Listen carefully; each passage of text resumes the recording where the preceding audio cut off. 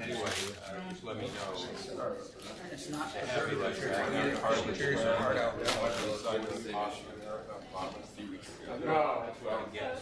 Wine and beer.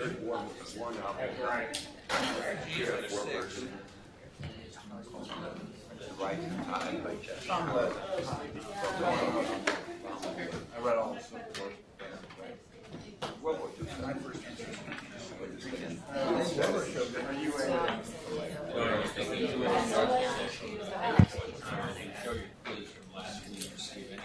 Remember, even you. I know. The worst one is Philo and flavivirus. Flavivirus is yellow. You're right. That stuff goes out pretty quick. You can remember it. All that time. I can regulate it now. But I think about After a few seconds, like under the mouth, I get it back up. You really have to struggle, but it will come up. so far you've explained about a quarter. Yeah, because what I do, I can learn tactile. I've never seen that. I don't even know what that is. People go back and watch these. I'm lucky to remember how to put my shoes on. Cases prior to Well, real food. I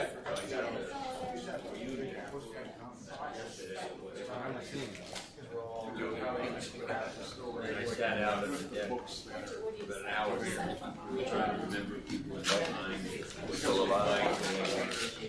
25 years old. The class was about 160. Right. Anyway, 31 people have died. Well, it's funny, one woman just did the death list, and then, whoa, she described herself. She was playing hard. I tortured them for an hour. They lived. There was no. I didn't get any tomatoes thrown at them. Yeah, no.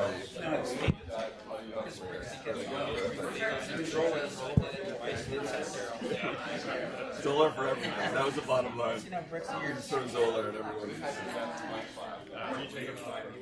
Yeah. We'll find a time. Thursday will work for me.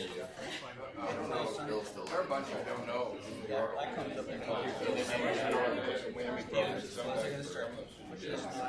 But I think he's back. Yeah. That'd be great to plan that out. Exciting stuff. Are you starting at Children's next year? Yeah, those two for sure, especially the Irish coffee, all those guys. Irish. Busy enough. It's a conversation. I think One guy in my class. That's great. Yeah, let's plan on. I'll shoot Bill an email. Yeah, well, Crichton is very, very So Matt, I'm sorry that Sailor Wolf is back with her wacky brother. I just started this, yeah. She said, girl, this is too much for her mother. Tells her to stay home. Anything other than just waking up getting hospital. I said, I can't help with that. So I think that's coming back. Yeah, unfortunately.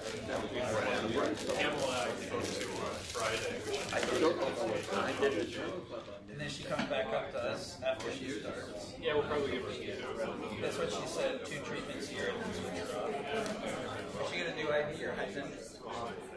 Yeah, they never switch her to hydrogen. So people actually want IVIG still, or is it insurance that dictates it? I mean, insurance, you find it easier to start with. Also for her, because the idea was to start it bigger hydrogen with a big lag. IV is pretty big lag. Yeah, I was going to say, it's got a lag time every month, unfortunately. Yeah, but I mean, just to get her approved, we were hoping it would be like a week or two. What the date is on chronic fungal bronchitis, so she's going to get better because she's got some weird bugs. Yeah, she does. Yeah.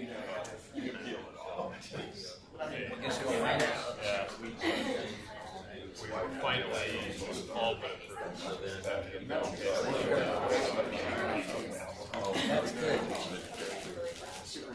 not quite young babies. Are you doing that, Drew, or is it just doing by itself? There you go.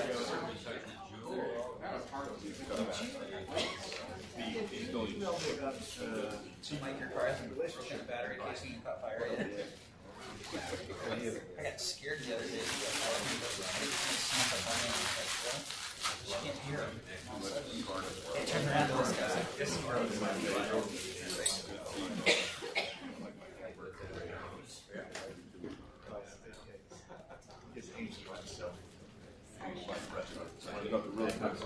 The great slide that gives them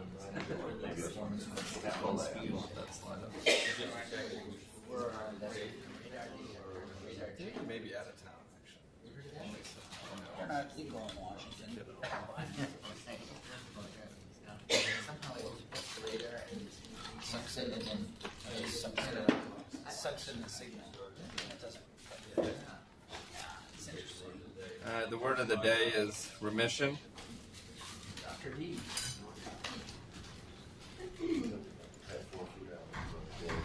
Yeah, as soon as I figured I just want to start with one slide for our fellows in particular. I know in this world of genomics and proteomics and cytokines and chemokines, but I wanted to remind you, dust mite control is still extremely important. It seems to be the single most important thing in our field here. I found this on the internet today. So running around chasing dust mites is probably a research project for the new fellows coming in July. The other comment I just want to make, remind you, the last session of the year is a dinner function. That's going to be on the 29th over at, I still call Patel, I forget the real name of that, but that'll probably be 6:30 in the evening, and I'll send out an invitation.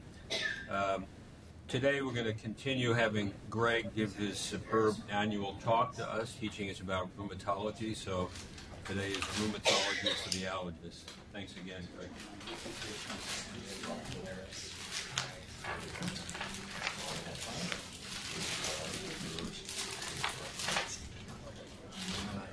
Well, it's always a pleasure to speak to this group. I always get my toughest questions from you guys. Not that I'm encouraging that, and Drew just came and gave us an excellent talk, updated us on allergy, and so I know Zola for all, right? It's for all education. So I chose a couple of topics. One that you and I have to deal with. I couldn't find much literature from your literature about how common this is. Then the second part, we'll talk about updated treatment of rheumatoid arthritis. Not that you treat rheumatoid arthritis, but the issue is there something the way we think about treating patients that you could take to your own field and utilize? Let's see. There we go. So the first patient, just to start off the topic with the patient presentation. Young woman with a history of lupus complains of 3 weeks of severe left hip pain. It occurs with standing and walking and is better with rest. Some night pain, but no morning stiffness. So just to let you know, rheumatology, I don't let everybody know this because it's a very simple way of thinking about patients. There are only 3 basic kinds of joint pain: inflammatory, mechanical, and fibromyalgia. So mechanical pain is I'm not so bad in the morning, but the more I use the joint, the more it hurts. Inflammatory, like RA, is when I get up in the morning, I'm stiff, but the more active I am, the better I feel.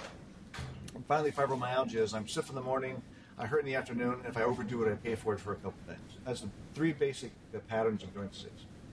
This one is more of a mechanical pain. And this is somebody with an inflammatory disease. So my thoughts are thinking a little differently in this patient. So she had 10 years of lupus, history of nephritis, rash, Raynaud's phenomenon, and arthritis. She's on mycophenolate, prednisone, and has had prednisone as high as 60 milligrams per day in the past. She has pain on internal rotation of the left hip, otherwise the exam is unremarkable. X-rays are unremarkable as well. So what am I going to do? Am I going to increase her prednisone, thinking this is an inflammatory disease? Well, again, she gave us a mechanical type pattern. Am I going to add naproxen, 500 milligrams twice a day?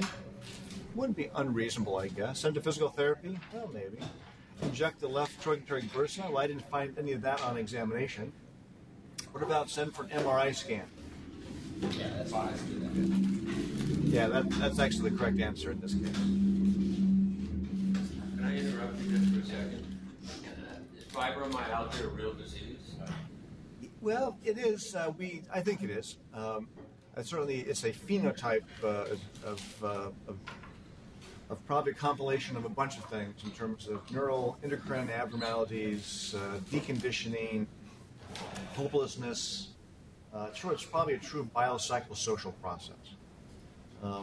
So yeah, we do believe that it's a real process, but there are a lot of other things that play into it besides simply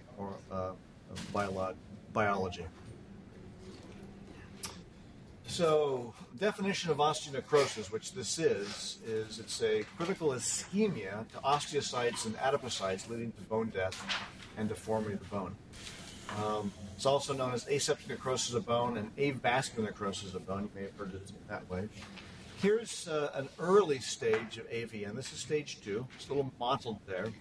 This is definitely advanced stage osteonecrosis. This is an 18-year-old girl who had lupus nephritis as a child, got high dose steroids, and I was sort of we'll talk about this, but we talked about osteonecrosis with our pediatric colleagues recently, and so they say they put them on high dose steroids and get them back to recess as soon as they can, and that made me cringe.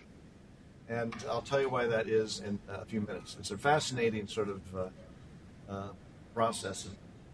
And again, I know you use high dose steroids. Anybody here not seen a case of avascular necrosis, osteocrosis? Okay. Not as an allergist, I know it's not much More important question is how many of us caused the case of osteonecrosis? What's that? More important question is how many of us caused the case of osteonecrosis? Yeah. I doubt anybody, if you've used high dose steroids, I suspect everybody here may have caused a case of osteonecrosis. But I'll tell you how we might be able to prevent that, or at least think about it a little more critically. It's a common process. Up to 20,000 people a year develop osteonecrosis. Typically in the 4th decade, but for steroid-associated ON, it's in the 30s. Most people have an ascribed risk factor, but that's often, oh, you had steroids 6 months ago, well, it's probably a cause of your osteonecrosis. So it's not clear in how much is sort of ascribed and how much is really associated. The femoral head is the most common place affected by osteonecrosis. Some patients actually have, and we see this in lupus patients in particular, develop multi-joint AVN, which is absolutely devastating for patients, imagine. Up to 40% of solid organ transplants were affected at one point, but because we're now using lower dose steroid protocols, that number has dropped precipitously, but it's not zero. So here are the known risk factors for osteonecrosis. I'm trying to remember this guy's name. Landis, wasn't it? Yeah. So he developed osteonecrosis from trauma. Fell off his bike, developed osteonecrosis. But there he may have another risk factor there, it looks like. A little too much champagne maybe. Plus, I don't know what the extra EPO did for his. So, alcoholism, corticosteroids, radiation, trauma is number 1. Caisson's disease, sickle cell disease, and it's all its forms. Gaucher's disease, again, very common things. But also possible risk factors include phospholipid antibodies, smoking, hyperlipidemia, heart therapy in patients who have HIV, vascularized Crohn's and SLE may be independent risk factors for osteonecrosis. And the question is can you have a little bit of several things that can develop osteoporosis? So if you're on a certain level of steroids, if you smoke and drink more than socially, do you have an increased risk of osteoporosis? And the literature isn't clear on that, but some people actually think that may be true. Another risk factor is high doses of long-term bicycle riding give you decreased bone density because you're not weight-bearing. Oh, interesting. Yeah. So how a little steroid is too much? So this is sort of a critical issue for us that who use steroids. How much does it take for a patient to be at risk for osteonecrosis?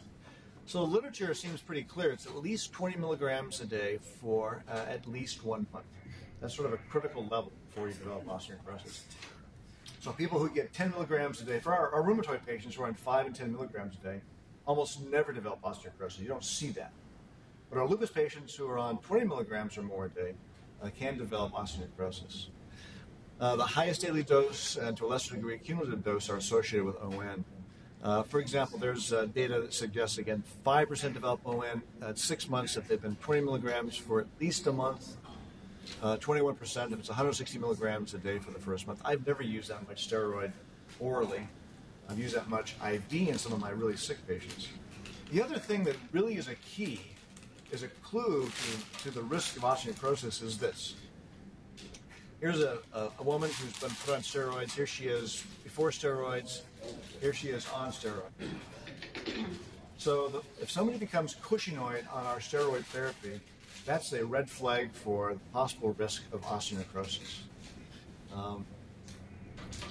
If you have one side affected, you have a 55% chance of having the other side affected within the next year. So if somebody develops on one side, we got to think about the other side as well.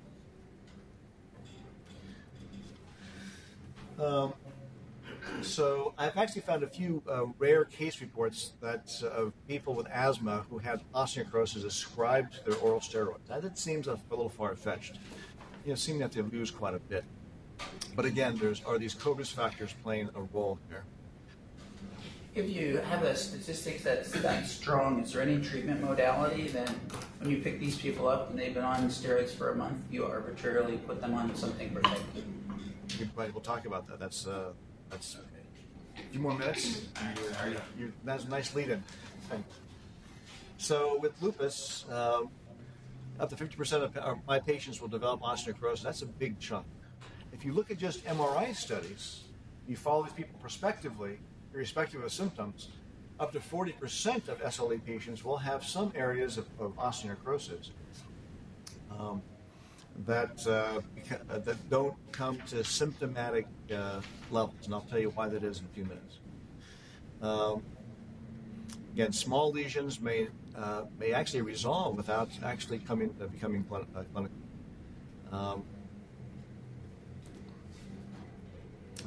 Again, I couldn't find, this is only information I could find from your literature, and it's old, about how often do people with asthma and other pulmonary diseases that you might see develop osteoporosis from steroids.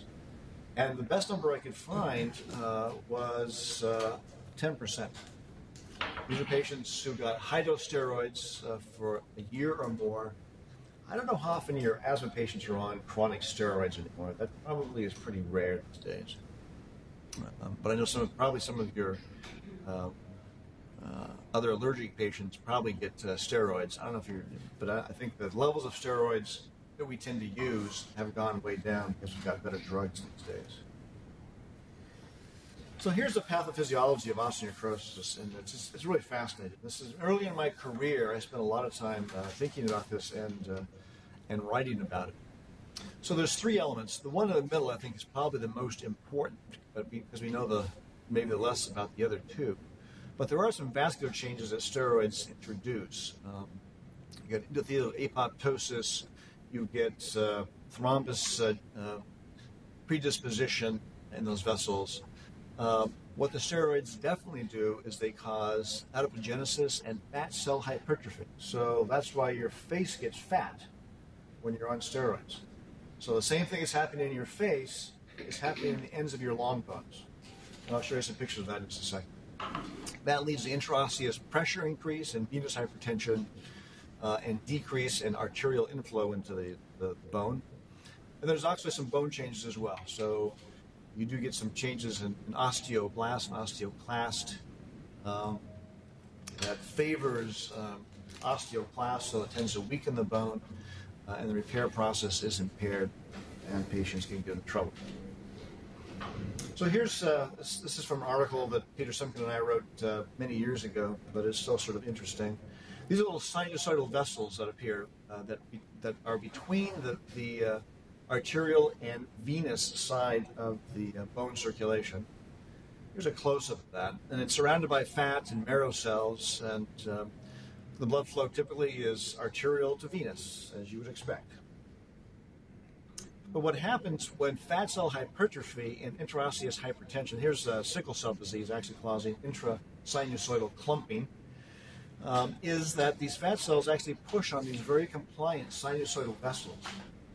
The pressure increases, and with impact loading, the actual pressure within the joint or the bone increases. I'll show you why that is in a second. It's fascinating.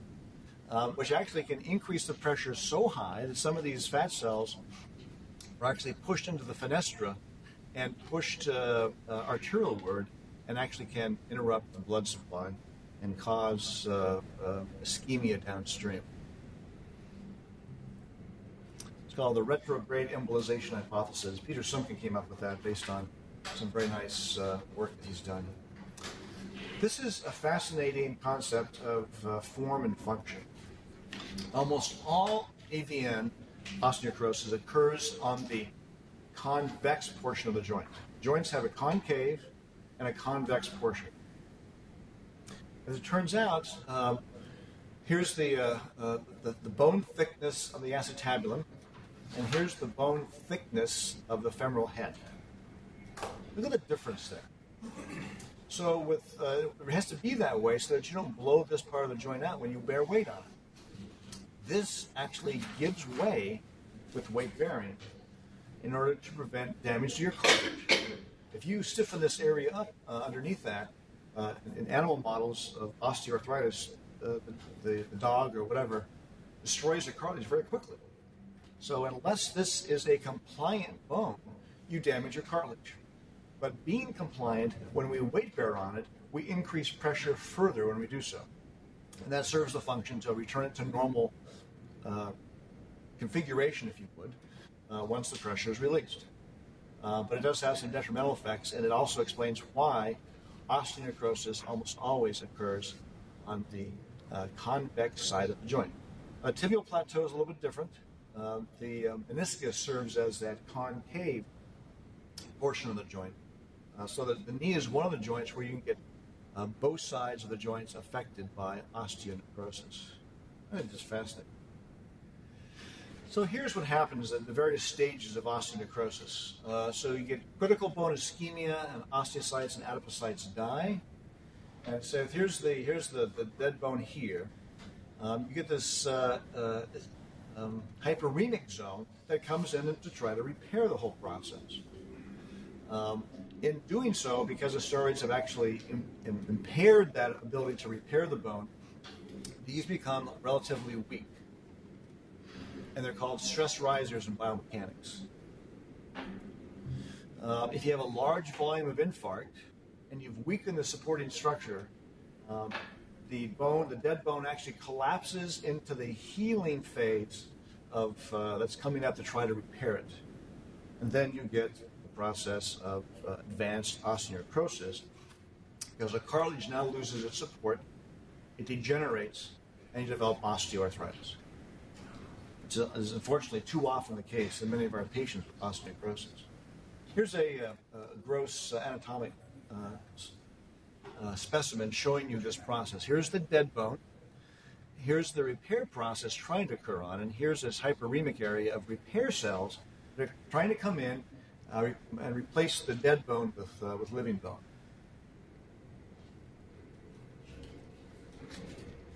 And again, there's that wave that moves forward trying to heal the area. That month of 20 milligrams a day that causes osteonecrosis that you quoted, where does it become irreversible? Is it a month, or will that spontaneously revert if you stop at that point? Or? So I'll tell you in a second, the critical element in terms of what happens in progression is how much bone has died. As I mentioned, a lot of lupus patients will have areas of osteonecrosis by MRI, but they never progress. It's because they're small. So we've talked about that critical number of 20 milligrams of prednisone. The other critical element in progression of osteonecrosis is how much bone was infarcted.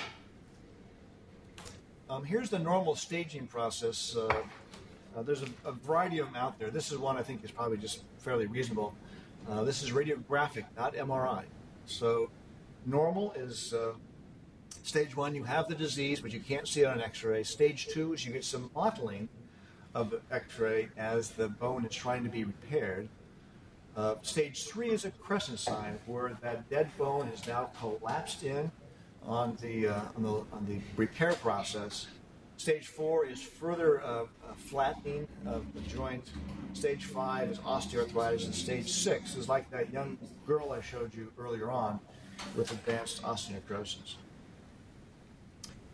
And you can modify each one of these stages based on an MRI determination, a volumetric determination of the size of the infarct.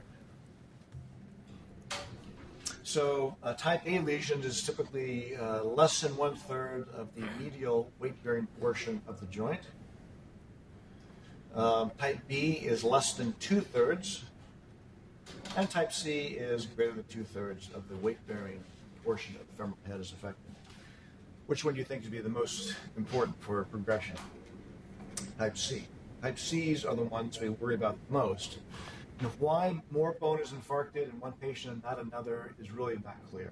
Probably multifactorial. So that is the key element in terms of prognosis, is how much bone is infarcted and where is it infarcted. Does this happen in children where the bones are still growing? Yes, it does. So they can still have osteonecrosis? You know, I've never heard it in kids, little kids. I don't think they have a lot of fat in the marrow bones. I think that typically happens in adolescents and adults, where you get some of that marrow is replaced by fat. Now, fat does serve a purpose as, again, a cushion with weight bearing. But I think I've never seen a case in a child. I've only seen a case in adolescents. So that's an excellent question. So here's that stage 2 I told you about. I don't have a stage 1. Stage 1 is just normal. There's that mottling of the bone. This looks a little thicker than it should. Here's that early stage 3 crescent sign where the dead bone is now trying to collapse in on itself. Here's a little bit more advanced stage, let's say stage 4, where the collapse has actually occurred and the bone has become flat. And here's that stage 6, advanced osteonecrosis. Again, this is an 18-year-old girl who had hip pain for probably 4 or 5 years. And again, MRI really is the key. Here's a patient with osteonecrosis, and the MRI scan shows you these areas of marrow edema. It's called a double line sign, where the marrow is edematous, and it shows you area of osteocyte and bone marrow death. And then here it is for this knee down here.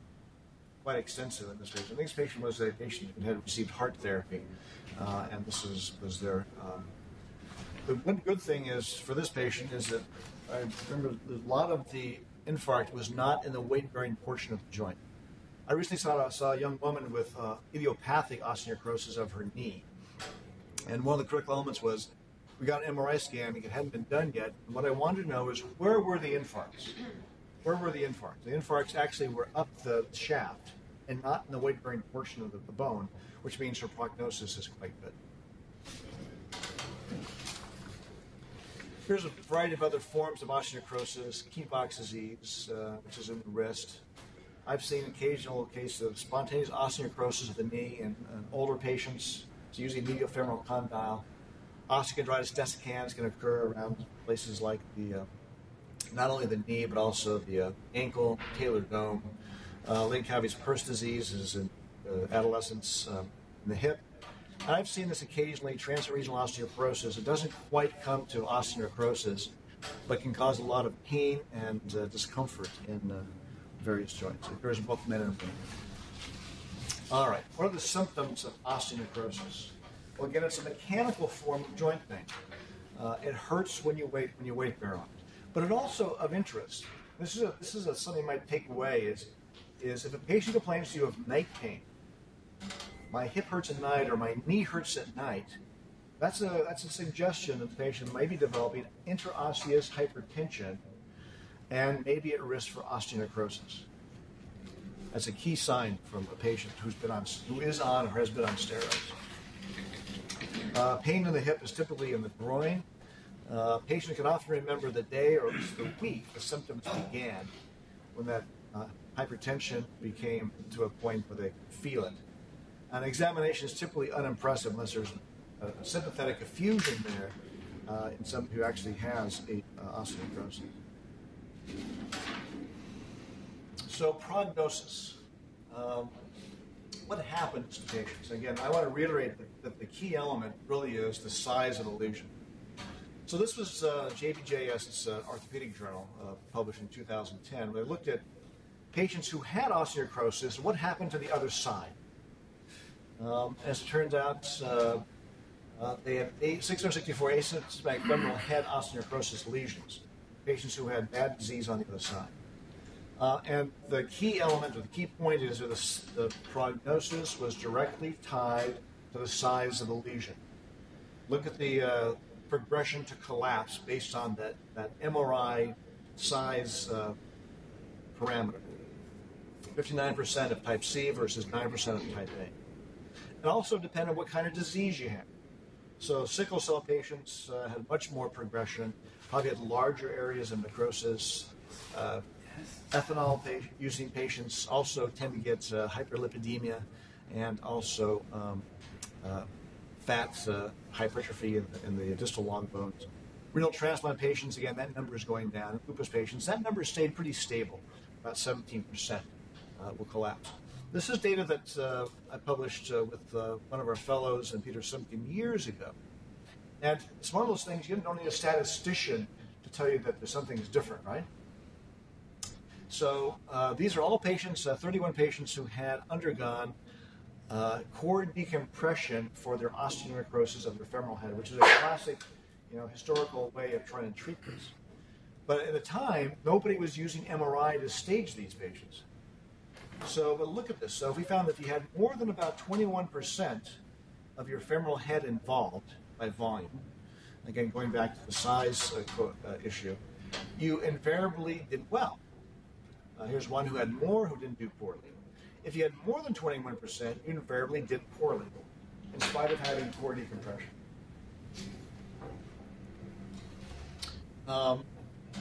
Again, this is a more recent. This is actually this is the guy who thought about size of MRI lesions, and again, progression based on size. And down here, type A, B, and C lesions, you can see the percent numbers that progressed in his patients as well. This was a group of patients. The only people who got osteonecrosis were those who received 30 to 60 milligrams per day. The dose range actually was 10 to 100 milligrams in these patients, all SLE patients. Again, reiterating the fact you need more than a certain amount of steroid in order to get osteonecrosis.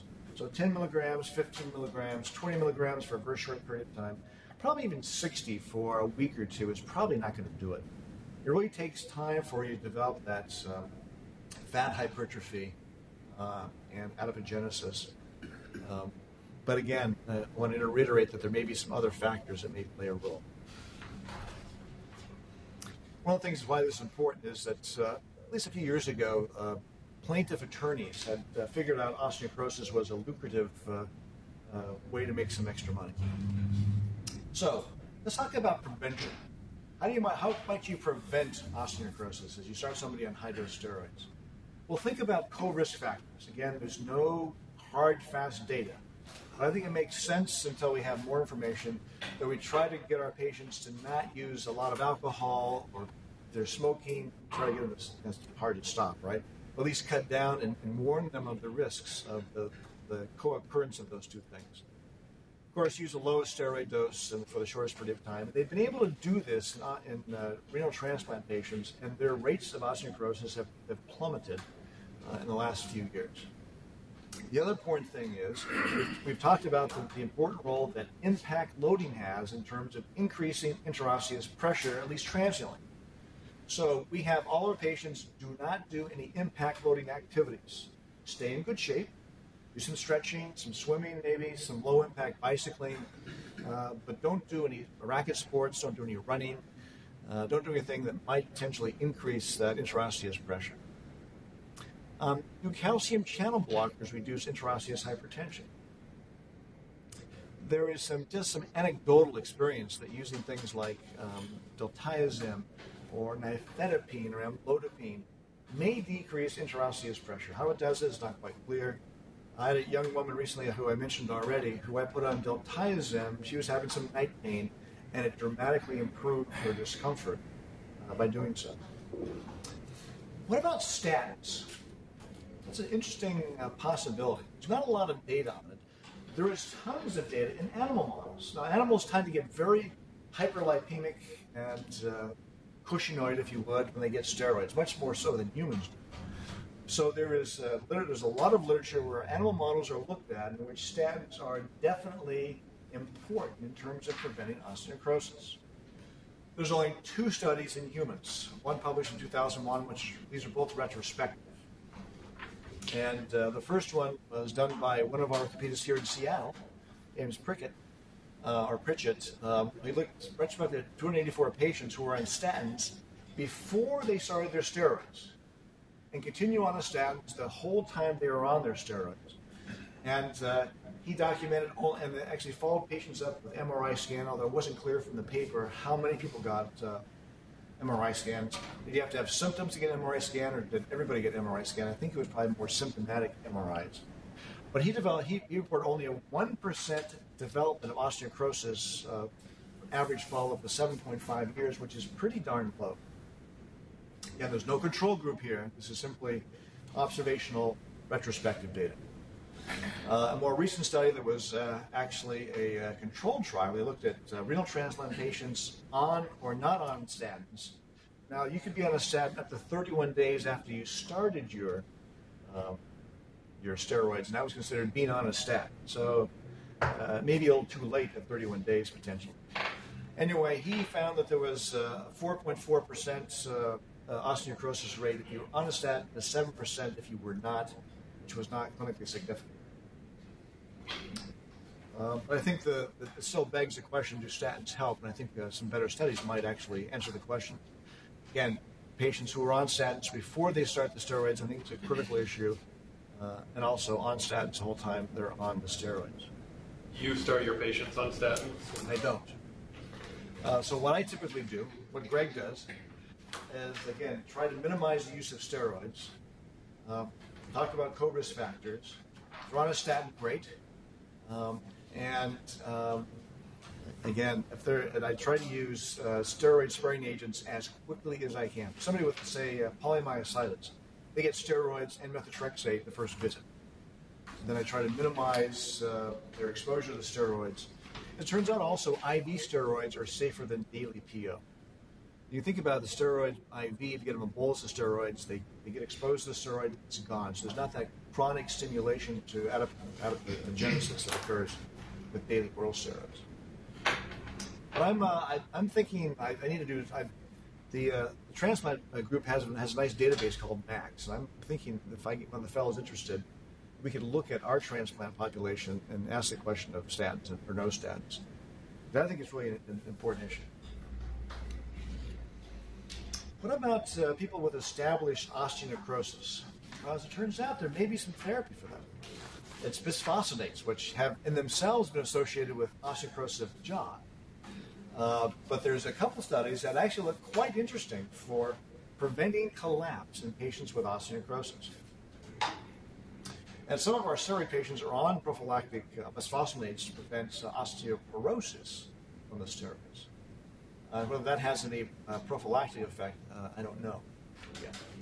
So this is where they looked at patients with advanced stages of stage 2 or 3 and type C lesions, so those big lesions. And they followed them 24 weeks after initiating the study and had 10 weeks of x-rays. So there were 20 patients and 29 hips. There weren't that many with steroid osteocrosis. And the control group was 20 patients with 25 hips. And they wanted to know, the endpoint was development of stage 4 or 5. So essentially, collapse and osteoarthritis. And here was the intervention. So 2 of 29 of the intervention hips progressed to collapse, 1 requiring surgery. 19 of 25 control hips collapsed, 16 requiring surgery. Again, that's one of those studies. You don't need a statistician to tell you that those two things are different. So the conclusion was alendronate 70 milligrams per week influenced the natural history of osteoporosis of the hip. And I do use this for some of my patients who develop ON. Here it is in graphical form. So blue is bad, green is good, and you can see the difference there between those two. If you look at the osteonecrosis of the jaw that's associated with bisphosphonates pathologically, is it the same disease as what you see in the hips? You know, I don't know that. That's a great question. And I'll have to go back and look. I think it's probably different. I don't know what the pathophysiology is of that. It typically occurs in people who get these really high doses of bisphosphonates, typically for cancer, who also have poor dentition and who often had recent jaw procedure done. So I suspect it's probably a little bit different, but I don't know that. That's a great question. Whether it's true ON or not, I don't know. Here's another study. It occurs at the mandible side, though? What's that? It occurs like in the grinding part of your mandible, the mechanical... It's typically in sort of the back end of the jaw. I don't know how what kind of pressures are applied there. Pressure related in the jaw. What's that? Pressure related in the jaw. No, nobody knows that for sure. It tends to be, again, high dose and dental procedure. Maybe it has to do with blood flow to some degree. I just don't know. That's a great question. I'll have to look into that. Another study where they did the same thing, more steroids treated patients. And here's the graphical demonstration of that, which again is very impressive. Look at here's the control group. Here's the C lesions. They divided them into C1 and C2 based on where they're positioned to some degree. Look at the C lesions over here, only one progressed, and look at the C lesions here. Again, suggesting that bisphosphonates may have a dramatic impact on natural history.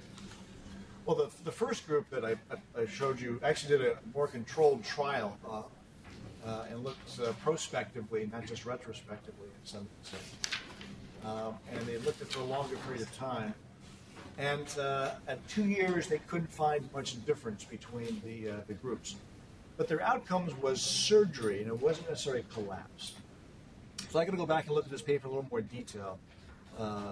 They didn't think there was much difference, but again, the outcome may be a little bit different. And we're interested in collapse and not necessarily just surgery. Finally, surgical treatments. Cord decompression does relieve pain, but it doesn't seem to affect natural history. Some of our colleagues in orthopedics have actually gone to using what are called vascularized fibular grafts. You take part of your fibula with a blood supply, tie it into around your hip, and now they shove it up into a cord decompression shaft, and I guess that does tend to support that dead bone until your body can heal it. The problem with this literature is it's really based on radiographic, not MRI staging. So it's been somewhat hard for me to understand in terms of outcomes. And then there's always a total joint arthroplasty that can occur. It's the failure rates for such patients are said to be quite high. And again, because ON occurs in such young patients who are otherwise pretty active, you can imagine what happens when you put an artificial hip or artificial knee in some of those patients who are used to being very active, not our typical 60 or 70 or 80-year-old person who's content to go out to dinner and do some traveling, maybe some hiking, but not certainly the things that a 30 or 30-year-old person are trying to do. And so they have a high failure rate.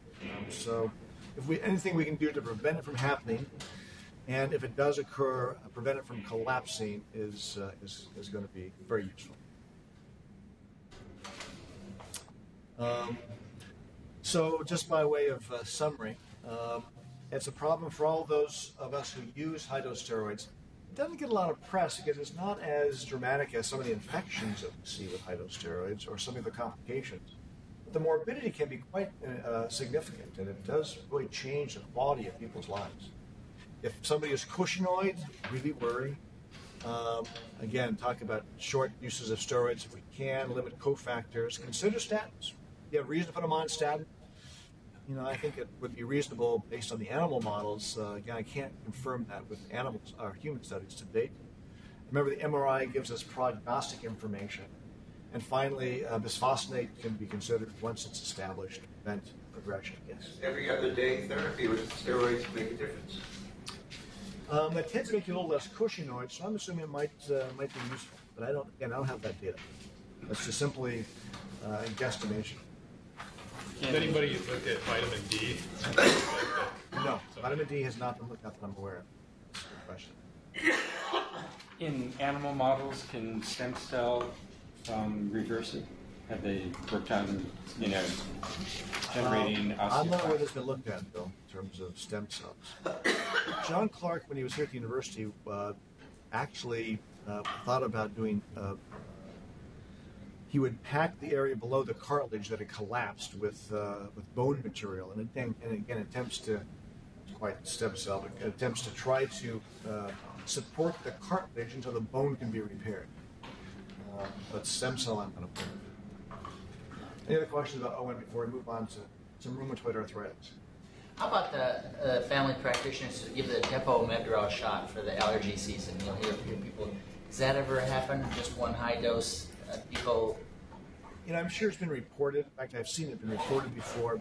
You give somebody high dose Depo-Medrol, and it tends to self-taper over about 3 weeks.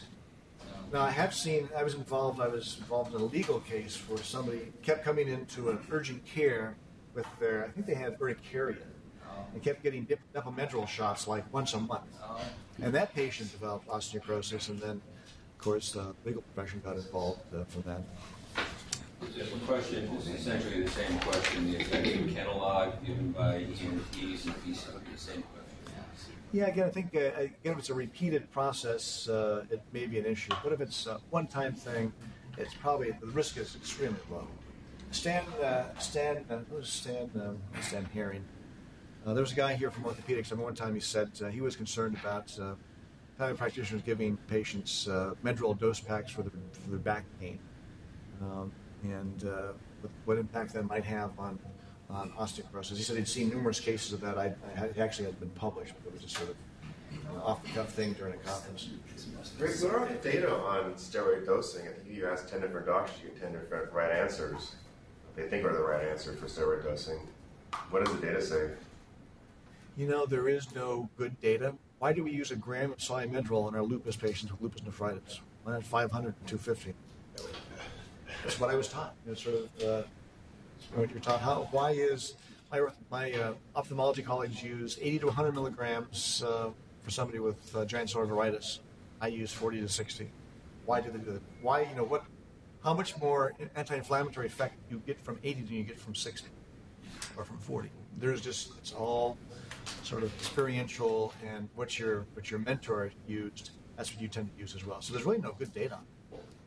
I don't think we, in our field, hopefully, we don't use enough long enough. That would be my personal impression that we're not seeing this. As you've been talking, I can think of one patient I need to go back who I inherited with terrible cushingoid disease from the way his asthma was being treated. But otherwise, this is very rare for us. That's good. You're probably dosing steroids judiciously. Let's go on and talk about rheumatoid arthritis, give you an update on how that's treated in the last 20 minutes. So there's a 56-year-old artist, comes for 6 months of pain and swelling in multiple joints, including the hands, elbows, knees, and feet. Takes 2 hours to get going, but is stiff all day. Exercises, goes to spas, aspirin helps. Moved to southern France to get out of the cold weather. He's got swelling of multiple PIPs, MCPs, right elbow, both knees, and multiple MTPs. His CDI score. Why do I bring this up? CDI is Clinical Disease Activity Index. We've gone to actually trying to quantitate patients' disease activity in order to try to treat the target. Our target is low disease activity or remission. Do you have similar scores for some of the diseases you see? Do you actually try to quantitate levels of disease and then treat to a certain response? Is that something that you do currently in any of your diseases? Able to quantitate disease burden, if you would? Like an ACT score for asthma, where we try and quantify symptoms. And also, as Wednesday, I was on my way over here. If somebody has asthma early, is there any changes that occur to the airways if it's not treated appropriately? are there chronic changes in airways that occur down the road that are irreversible if treatment is not done early? A process called remodeling, where parts of the basement lamina thicken and you get some smooth muscle hypertrophy. And is that irreversible? We don't know. Probably yes. We don't think any drug we have reverses it. Steroids don't seem to reverse it. So we've had that same sort of argument in rheumatology for years, and we now know that by treating people early, we make a huge impact on their future outcomes. And I'll show you that in a second. So his total score is 51, which is high disease activity. So rheumatoid arthritis, you remember, is an inflammatory polyarthritis. Women get it more than men, like a lot of autoimmune diseases. People are typically stiff for often hours at a time. It gets better with activity because it's an inflammatory disease. SED rates, CRP, are often elevated, but not invariably. Rheumatoid factors, CCP, are markers of the presence of disease. And it likes certain joints, the wrists, MCPs, the PIPs, and for some darn reason, it does not affect the DIPs. It does not affect the DIPs. So something different about the cartilage of the DIPs that for some reason rheumatoid disease doesn't attack. And it's staring us right in the face, something about the disease that's very important that nobody's quite figured out yet. Here's that artist. I think I showed you these maybe many years ago when I came. Here's Renoir. This is Pierre Renoir. He's about my age, late 50s. Started developing joint pain around 1892. Here he is in 1901. Look at him here. Look at his atrophy of his hand muscles. He's got swelling of his MCPs. Look how skinny his leg is. What do you think that is? It's probably he's got contractures at his knees, and he can't fully exercise his quadriceps, so they've become atrophied. He's in southern France, but he's wearing this hat, this big coat. He's always cold. I think he probably had thyroid disease as well, because he's always bundled up. One autoimmune disease deserves another, right? Here he is in 1903. Look how quickly he's progressed. Look how cachectic he looks, too. Probably has way too much TNF in his system. Remember, TNF used to be called cachectin. You know that TNF is a critical cytokine for the development of rheumatoid disease. And here he is in 1911, fully wheelchair-bound.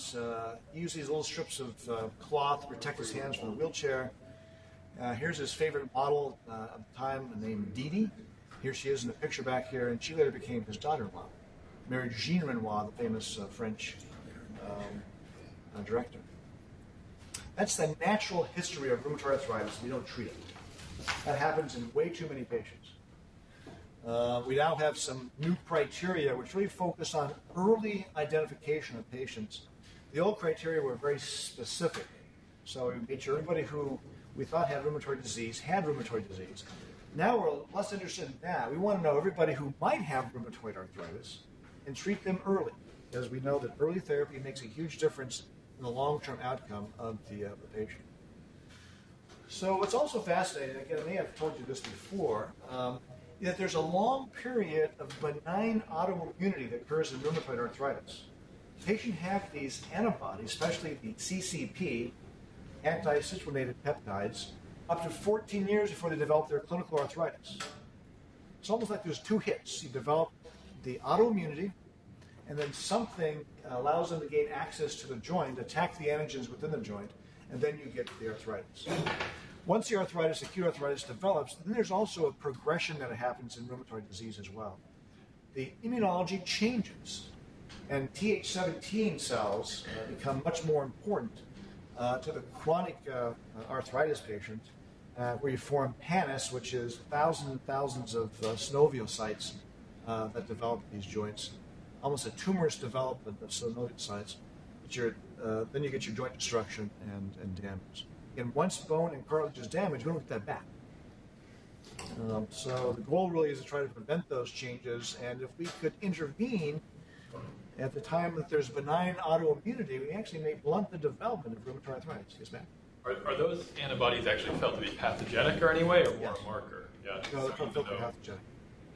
About JRA, it seems like that whole course is condensed into 6 months instead of 20 years. Is there same progression? You know, JIA is now called. It's a different sort of a beast.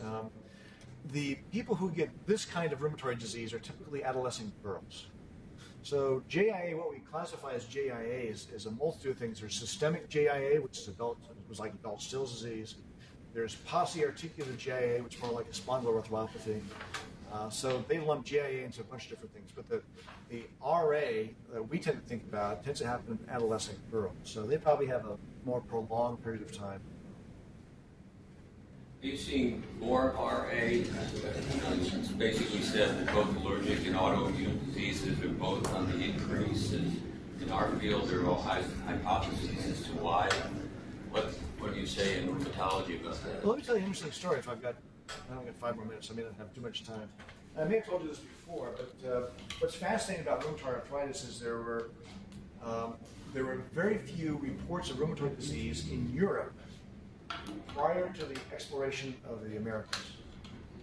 Just weren't.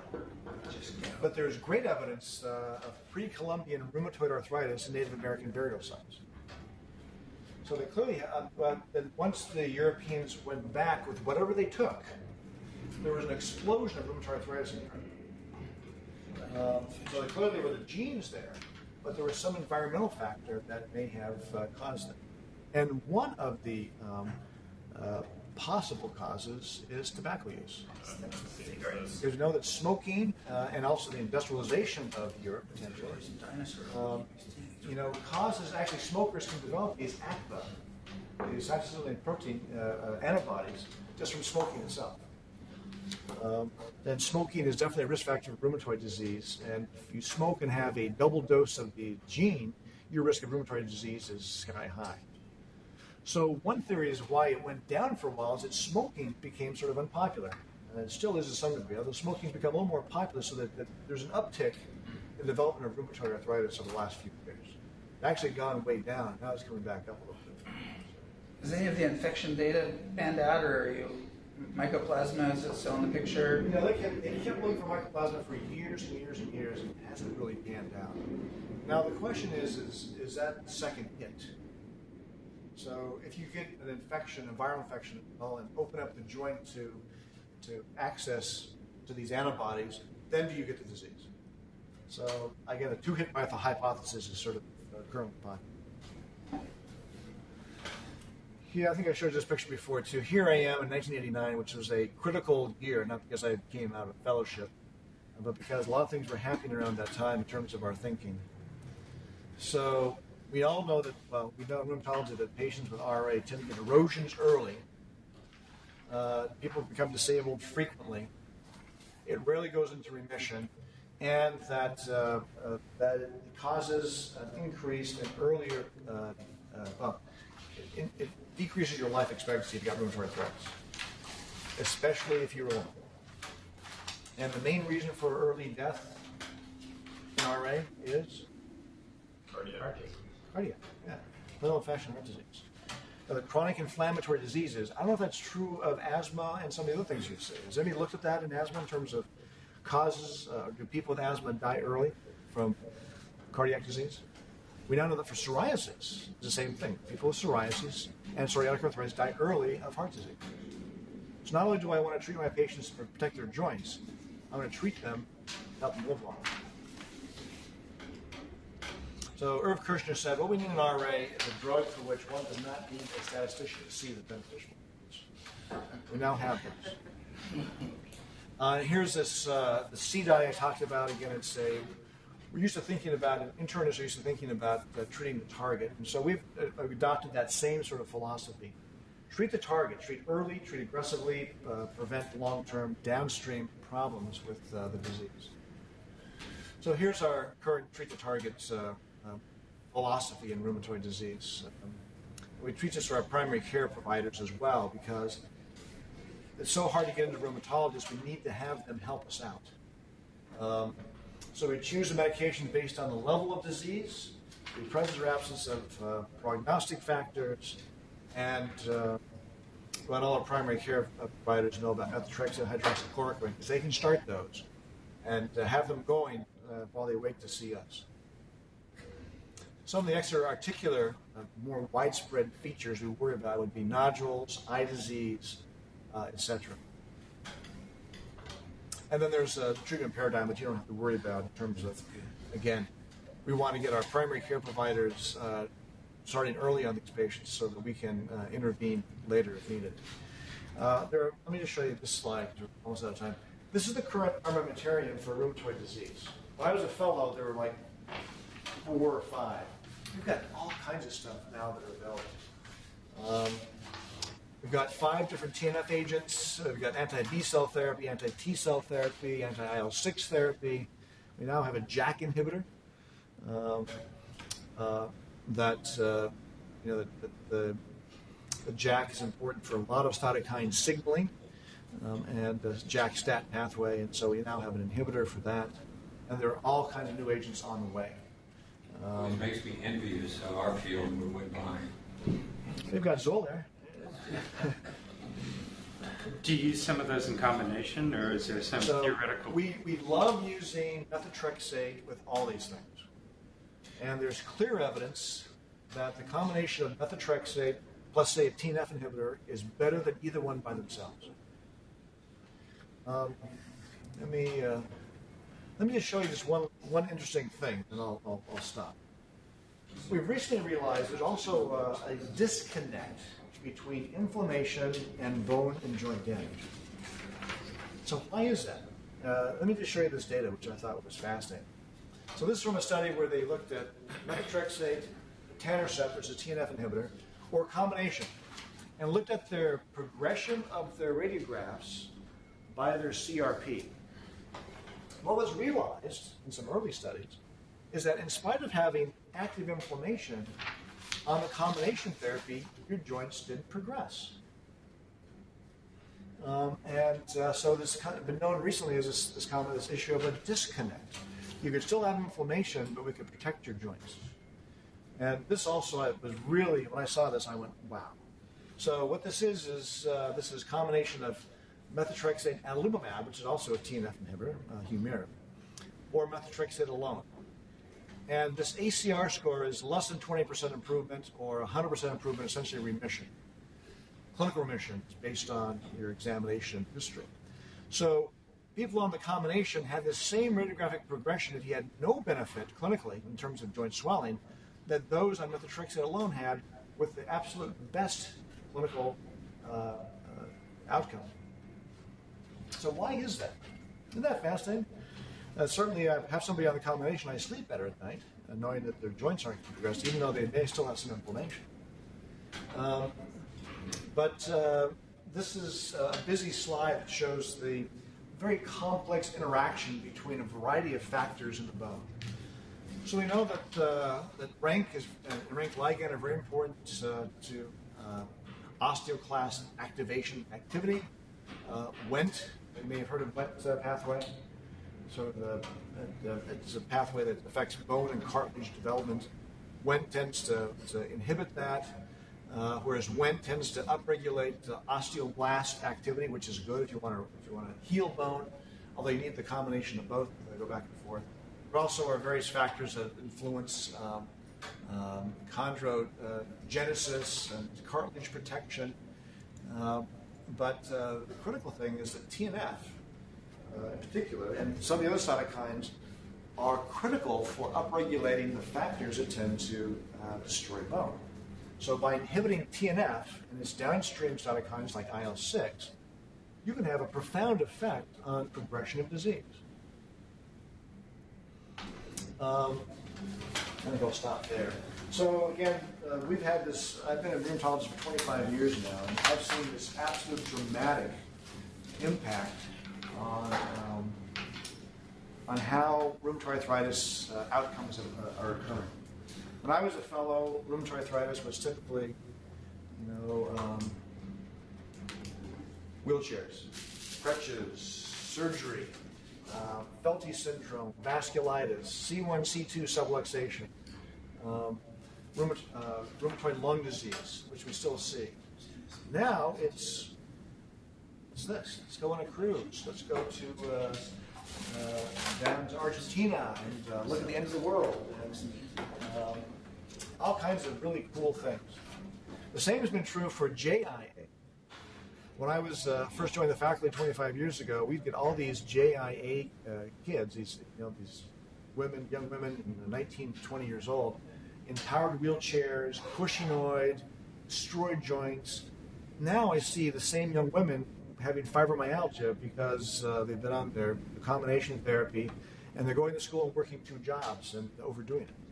I mean, there's just been a profound change in the outcomes for rheumatoid disease. We've still got a lot of other diseases that we try to make an impact on. But rheumatoid disease is one of those things where we've really made a huge impact. I mean, looking at all the drugs you have, is there any way you can predict which one of those is going to work? Because you sort of have every modality that's known, you sort of have a drug to block each one of them. You're exactly right. And what we really need is a better way of saying you are an IL-6 predominant patient or you are a TNF predominant patient. And genomics and proteomics are coming, and they may help guide our therapy in the future. But right now, it's sort of you're not quite sure. And is there still any treatments where they inject plasma into the joints or platelet-rich? Is that still going on at all? No, we don't do that. You know who does that is sports medicine people. They do it for usually soft tissue rheumatism. I know Kim Harmon in sports medicine and Ashwin Rao are actually doing some studies where they're doing that around tendinopathies in particular. So they're interested in platelet-rich plasma and how it may affect the healing of tendons, etc. So yeah, we don't do that in rheumatology. Mechanical tendinopathies, or? Yeah, more mechanical. Sports kind of things. Stupid question, but more or less all the diseases you see are autoimmune, inflammatory diseases. Why don't the anti-TNFs work in all of them? You know, that's a great question. And let me just tell you a quick story. So IL-1 inhibitor, anakinra, was developed with rheumatoid arthritis in mind. It actually probably does decrease the progression of the disease from a bone necrosis, but it doesn't make people feel better, which is really amazing because IL-1 is such an important cytokine for inflammation. So even though it's approved for RA, we never use it for RA because it just doesn't seem to make people feel better. On the other hand, Still's disease, developmental onset Still's disease, which is sort of like RA in terms of its distribution of joint disease, that thing works like gangbusters.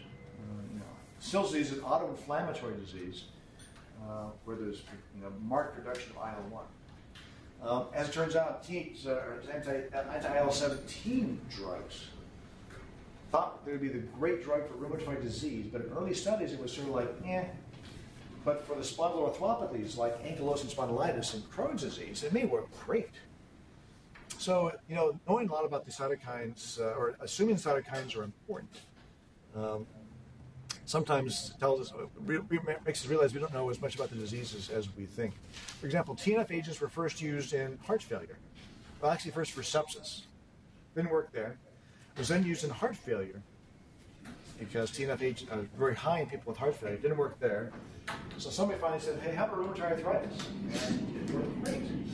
So sometimes you can't predict based on what you think is the pathophysiology of the disease when that's what agent's going to work or not. Sometimes it's a little bit of trial and error until we get more better at proteomics and genomics in terms of figuring out what genes are turned on and which ones aren't. Have they ever experimented with radiation therapy, like with hands, and see if you can use X-ray therapy to shut off RA? Well, good question. RA I'm not familiar with. It may have been years ago they did that, but they used to irradiate spines in people with ankylosing spondylitis. And it worked great until you develop your lymphoma or your leukemia. I've used radiation therapy rarely. I had one patient who had, before he had some of these good drugs, who had recalcitrant Achilles tendonitis and somebody with reactive arthritis, or what we call Reiter syndrome. And I could not control his, so I sent him for radiation therapy and it worked great. Not a really marrow-producing area, so I felt comfortable doing it. Radiation therapy has been used, but it's pretty much shied away from now even though it works for reasons that I just discussed. Well, thanks again.